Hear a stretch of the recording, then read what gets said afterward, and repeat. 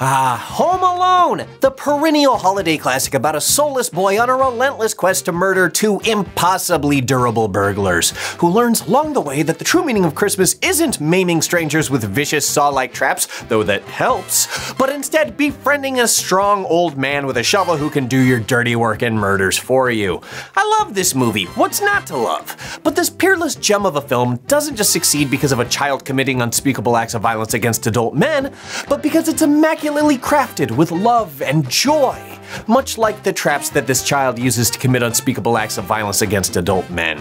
Here are 12 brilliant details hidden in Home Alone. Number 1. Let's start off with a detail that's so well known that it's nearly as classic as Home Alone itself. It's easy to believe that the McAllisters try to think of precocious Kevin as little as possible, and that his situation of being left home alone, as it were, is as simple as them being caught up in a blissful Kevin-free moment. But the Clan McAllister forgetting young Kevin actually does stem from a singular origin that is very easy to miss.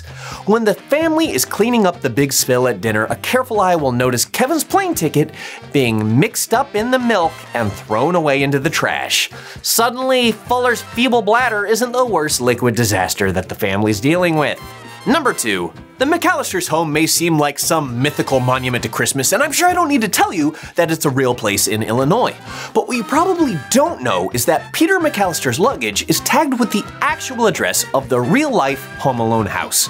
According to Zillow, it last sold for $1.5 million in 2012, a hefty price to pay for an incredibly public address, and that pizza guy who's always knocking down your statue. No tip for that guy, am I right? No, you should always tip. You should always tip. Number 3. When Harry is casing the neighborhood, he's dressed up like a cop, and it's a completely believable costume, up to the point where you notice that he's wearing a tie clip that is shaped like a gun, like a big old honkin' revolver. I'm just sad that we don't get to see the tie that Harry normally wears with that. It's probably stupid. Number 4. One of Kevin's early wins against the Wet Bandits is when he blends into a nativity scene to hide from them. But if you look closely in the shot just before the reveal, you can see clearly that Kevin has grabbed a curtain from the left side of the arch. Really, he should stick out like a sore thumb. I mean, there's nothing holy about that kid. Number 5. Speaking of narrow evasions, another early scene features Kevin nearly becoming driveway meat beneath the Wet Bandits' big old van.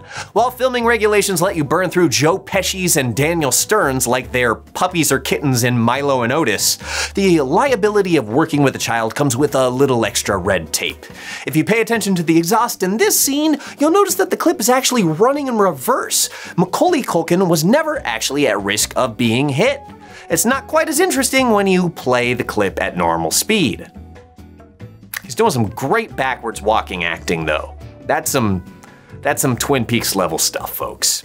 Number 6. Jumping ahead to Home Alone 2 for just a second, you remember how the once wet, now sticky bandits accidentally grab a kid on the street who isn't Kevin? Well, they're not just grabbing kids willy-nilly here, that's a different crime. They make their mistake because the kid is wearing the exact same hat that Kevin wears in the first movie. I suppose Kevin's visage would be burned into their memories, along with all the other things that he's burned into their bodies. Number 7. Though we've been focusing a lot on the visuals, this movie's also laden with a lot of intelligent audio decisions, like this when we first meet Old Man Marley.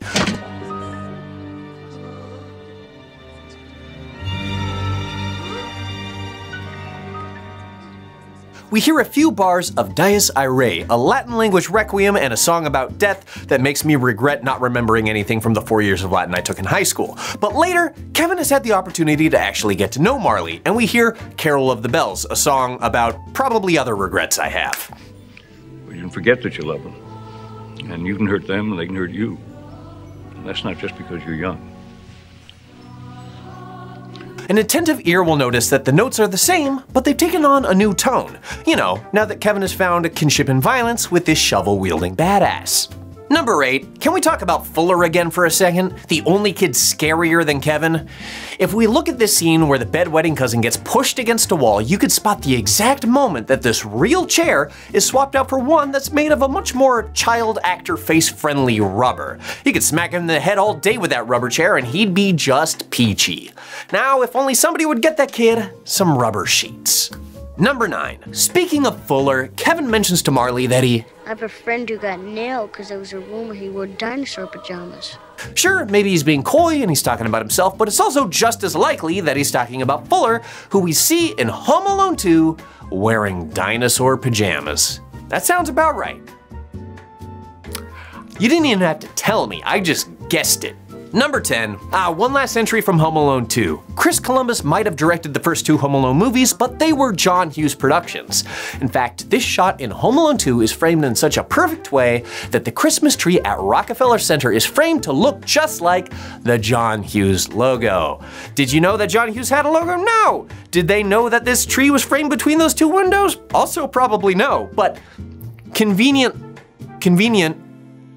too convenient? Let's just say yeah.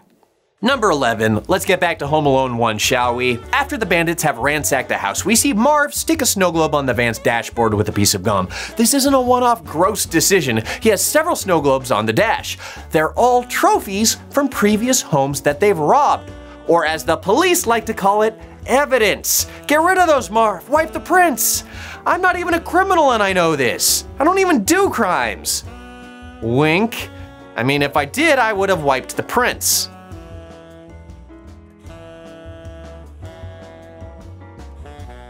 And finally, number 12. A final note that's deceptively small but very important is Old Man Marley's hand.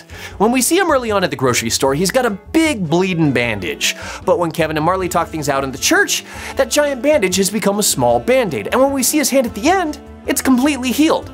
Yes, I know that's how human bodies work, folks, but when you consider the context of each scene, the healing wound is clearly meant to be an externalization of him considering, reconciling, and mending the rift between him and his family. And that's the magic of Home Alone. Come for the cartoon violence and traps, but stay for the thoroughly considered journey of the value of family and interpersonal relationships. But also for Daniel Stern getting hit in the balls. Powie!